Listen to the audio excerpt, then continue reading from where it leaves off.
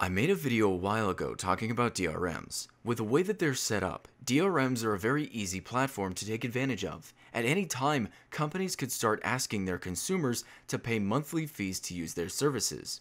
Imagine if one day Valve asked for $5 a month to use Steam. What would you think? I know my opinion is no more than just that. However, I would not be very pleased. The PC is not a market for these anti-consumer business practices. If you as a company want my money, you better earn it, and I for one feel that any company who asks me to pay a monthly fee simply to just have access to their games is a money-hungry business. When you think of these kind of businesses, you may often think of Sony and Microsoft and say, hey now, I don't think anyone would actually be dumb enough to try that on PC. But only Sony and Microsoft really know how to act like Sony and Microsoft, and I'd like to talk about that today.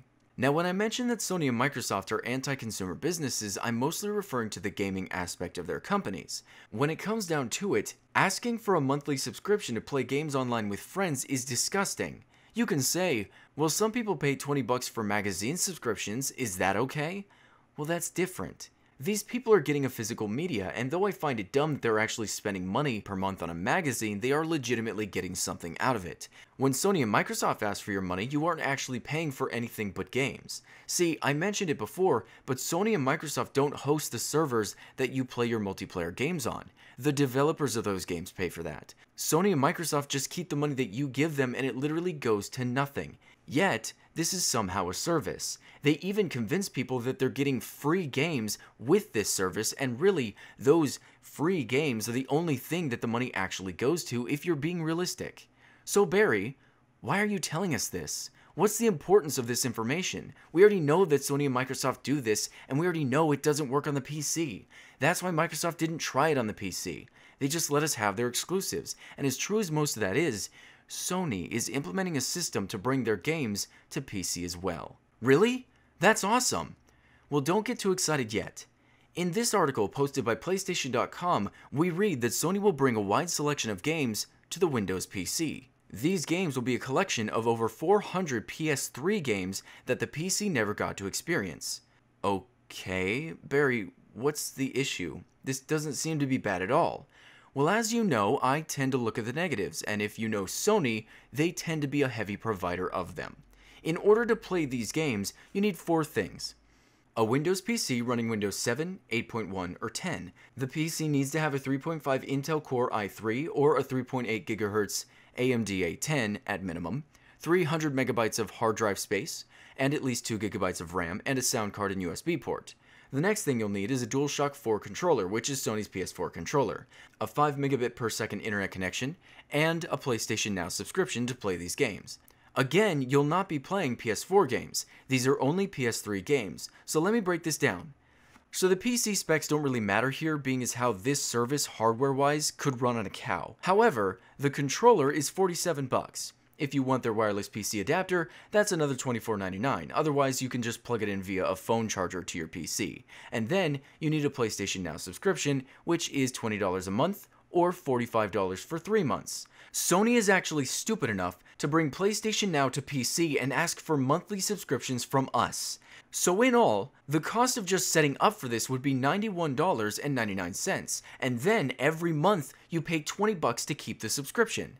Now if you're a nutcase, you may say, well Barry, this doesn't sound too bad, at least we'll get PS3 games on the PC, and yeah, but firstly, they're not visually improved. They run at 720p, no options, no settings, you have to play it the way Sony wants you to, and on top of that, we already have PS3 emulators, and those are free. The emulator will improve graphical fidelity of the games you play, and you can play the game the way you want to.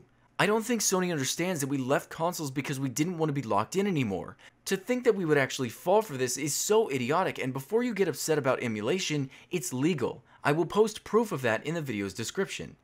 Well, Barry, says the guy who's been arguing with me throughout this entire video, what if Sony is testing the waters a bit? What if this is our only chance to have their exclusives as well? Maybe one day they'll do a setup like Microsoft and put all their exclusives on PC for us to buy, but this is just them seeing if it's worth it. And here's the thing. We're not slaves. We don't have to pander to Sony because this poor billion-dollar defenseless little company might be going about this incorrectly. Sony isn't an idiot. They know what they're doing, and what they should be doing is what Microsoft did. And here is where I'm going to compare the two. When I thought of a bad company, a money-hungry company, my first thought was Microsoft. They forced you to pay to play games online. They called you a liar if they deleted your operating system, and then they forced you to buy a new one. Every problem for them was solved by us giving them more money.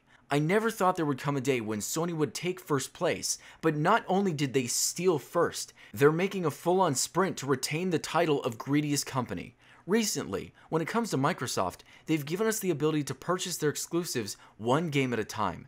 They even let us choose from where we want to purchase the game. If you go to Steam right now and look up Quantum Break, you'll notice that the game is there. Microsoft could have easily locked the game to their platform, locked it to their DRM like EA does, but they gave more power to the consumer, not only on what platform you choose to play the game, but from what source. Microsoft did not even think of making their games a monthly fee service, and these are games from the Xbox One.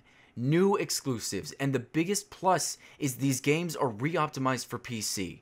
Not the best optimization I've ever seen, but there are settings menus. The games are true PC ports, whereas Sony has crapped out this monthly service to try and suck some money out of another platform, and the only bribe they bring to the table is old exclusives that we never got for them to stream to our PCs. And from the PS3. Not only is this a ginormous slap in the face, but this is demeaning to the PC platform in general. It doesn't belong here, and I'm so sad that I know that there are those of us out there who will actually partake. Let Sony take advantage of them once again, and if this does well, other companies will soon want to follow.